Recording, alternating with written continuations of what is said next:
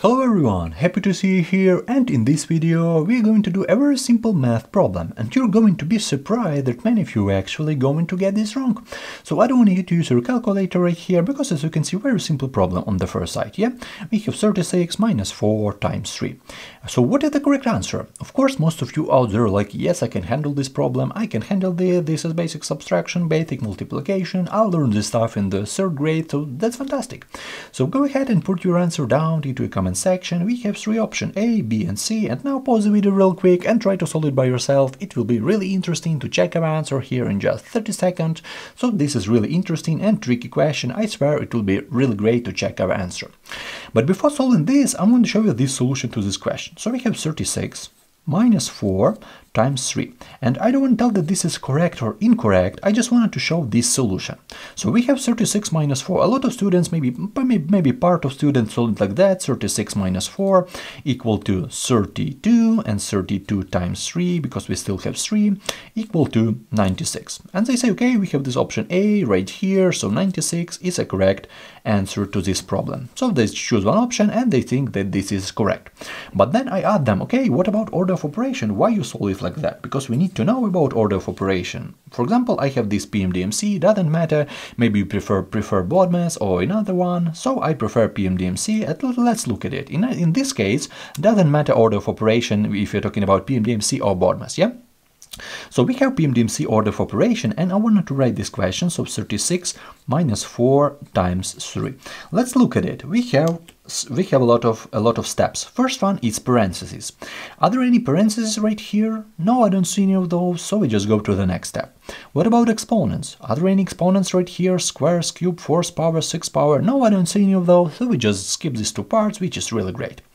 Next step, multiplication and division part. And now we need to scan. Are there any multiplication and division sign? Let's look at it. We have subtraction. This is not good. We have multiplication right here. So we know that multiplication is before subtraction in our case. So we need to start from this multiplication.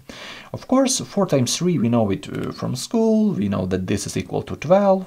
And we have 36 minus 12 equal to 24. But we don't have this option right here. We have like 96, which is not the same. We have 20, this is not 24. And then maybe students solve it correctly, in the correct way, but they don't see this option right here on the first side. Yeah? And then a lot of students go back to this wrong answer, which is 96. This is absolutely wrong answer, and I wanted to cancel this solution because this is very bad solution right here. Yeah?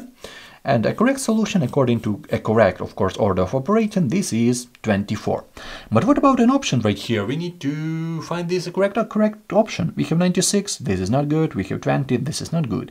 What about this 4 factorial? We need to know from school that the factorial, this is a product from 1 to 4. Yeah, in our case, like to 4. Yeah, so 1 times 2 times 3 times 4. Equal to 1 times 2, we have 2, 2 times 3, 6, 6 times 4, yeah, this is equal to 24, so our 4 factorial, this is the same 24 as right here, so a correct answer, if we rewrite this 4 factorial as 24, a correct answer, according to PMDMC and according to solution, according to factorials, equal to 24, and this is option B is a correct answer to this problem. Very tricky problem, as you can see.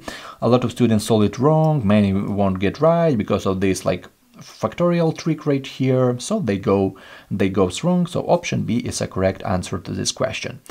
I hope your answer is the same as mine, but if you made this error, I'm happy you made this because you won't make this error again. And on the other hand, definitely don't feel bad if you got this wrong. Okay, now if you need to learn basic math, interesting brain test, IQ question, or if you like struggling with pre-algebra concept or like basic math, you can easily subscribe to my channel. I really appreciate it.